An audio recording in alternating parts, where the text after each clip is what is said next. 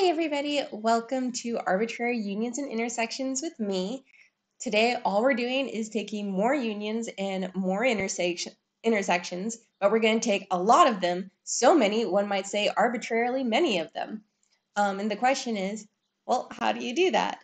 And then at the very end, what we're going to do is we're going to introduce something that's like maybe a little bit of notation. So hopefully today is not like a super intense day.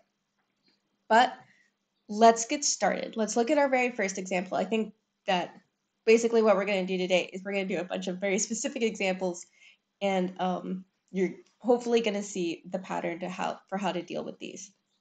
The very first one that we have is we want to find the union of these intervals where we're doing the union for everything 1 up to some arbitrary capital N, where capital N is coming from the natural numbers.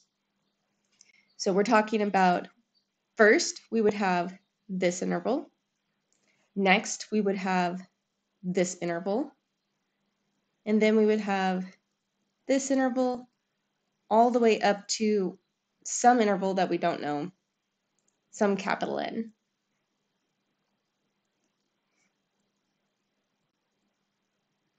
So the key right here is to notice that our intervals are getting bigger. So this first one is contained in the second one, and the second one is contained in the third one, and that is contained all the way here in the very last one. And so they're all nested. And so what we need to do for our union is just look at the very largest one because he contains all of these guys previous. So our union here is just going to be negative n to positive n, where we're using the capital N. And the reason that it's good to like kind of think about that first is, what if we wanted to look at infinitely many unions? So we're going to go all the way up to infinity. Well, we know that the limit of n would just be infinity as n goes to infinity. And the limit of negative n as n goes to infinity would be negative infinity. And then we just plug in that limit for our endpoints. So we would go to negative infinity, positive infinity, and hopefully me writing that makes you go, don't do that. Remember, we can't equal infinity. We don't want to include infinity. That's like a topic for a much higher course. Including infinity, actually equaling infinity. That's not what we do here. We cannot equal infinity, and so remember, you're always going to use those round brackets for infinity, even if we did start with square brackets. Okay, so that's basic union. Let's go ahead and do a intersection. So once again, I'm going to write this down up here just to help myself visualize.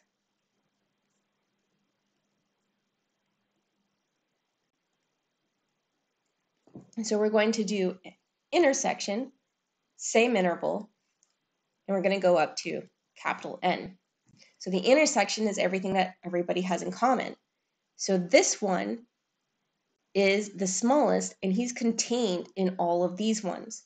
And so we can take our smallest interval because he's contained in all the other ones and say, okay,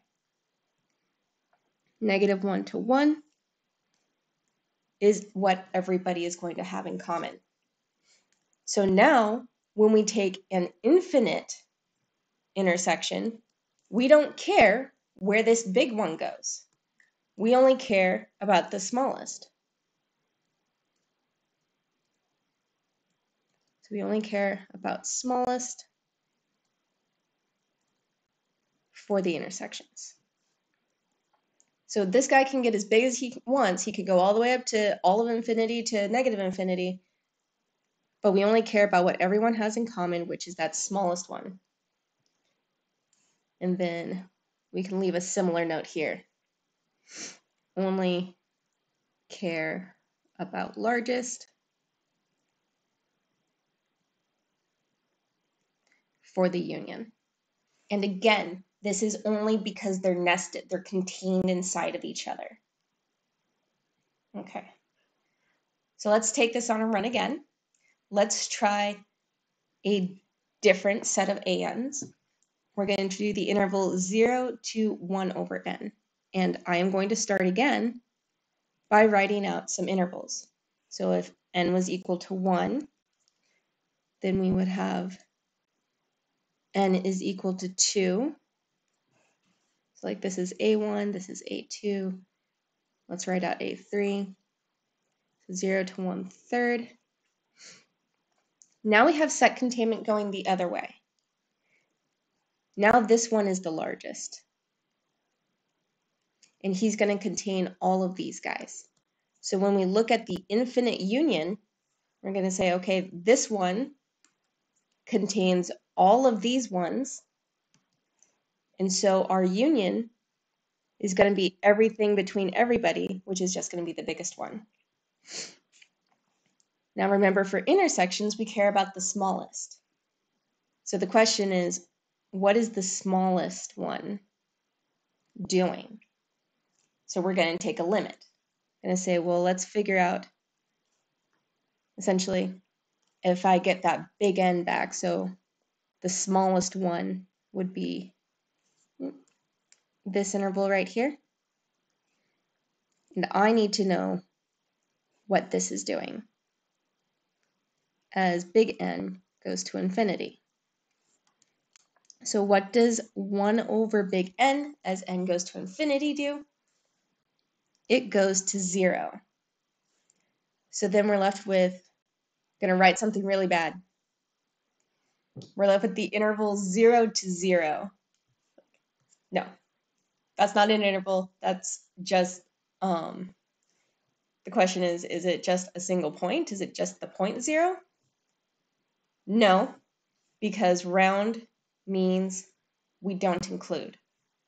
So we're not including 0, which means we could, this endpoint can't get small enough to go pick up that 0. We already said on this side, we're not going to include 0. So that means we have the empty set. There's nothing in here. If I'd had square brackets, so this interval instead, then we would have taken a limit and gotten this. So we would be including 0 on both ends of our interval. And so that would turn into this. So if I had square brackets and I had included 0, I would have ended up with just the element 0 in our intersection. But that is not the case. That is not what has happened. Okay. So what we had was the interval 0 to 0 with round brackets, which means we have nothing sitting in there. So this is bad notation. We don't write this. We write empty set. That is the conclusion. Okay. Now let's try another one where we have some very interesting notation. We have A as an interval again. It's cool. But now we have this set lambda, which is equal to 1, 3, and 4.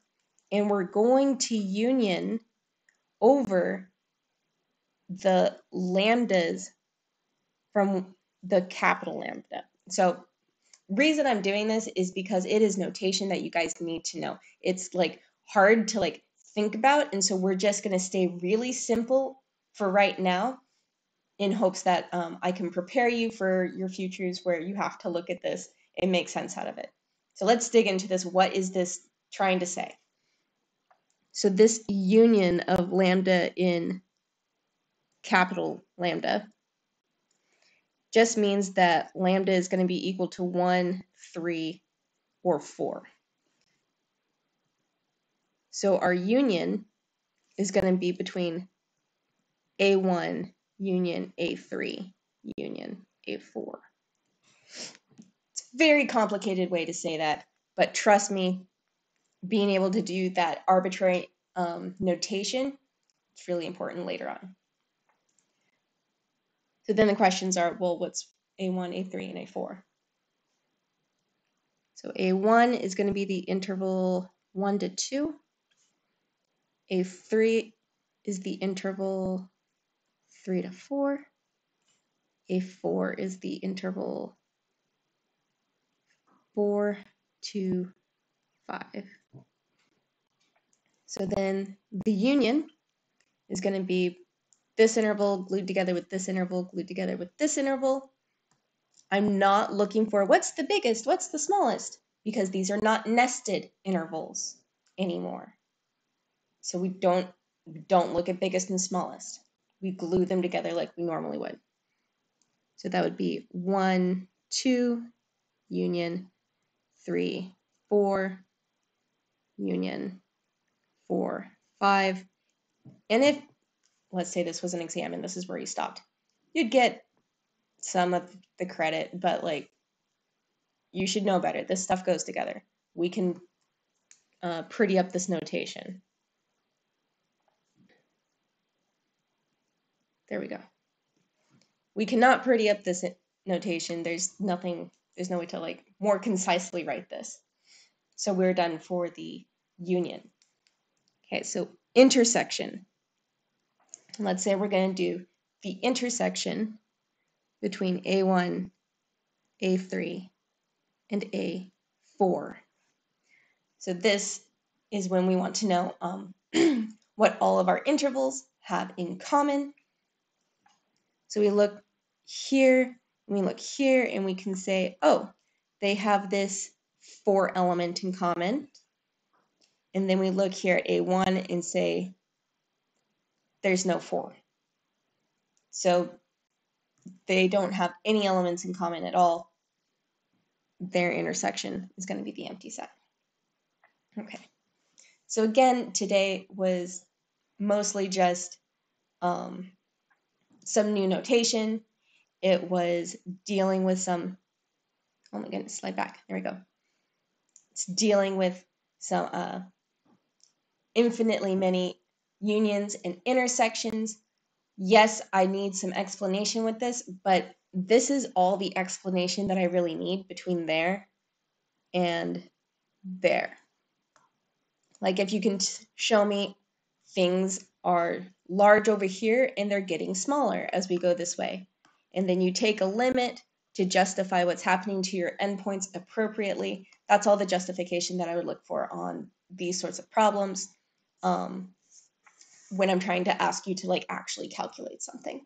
So a little bit of justification needed, but not a whole lot. Okay. And then I think that's all I have for right now, and I will see you all next time.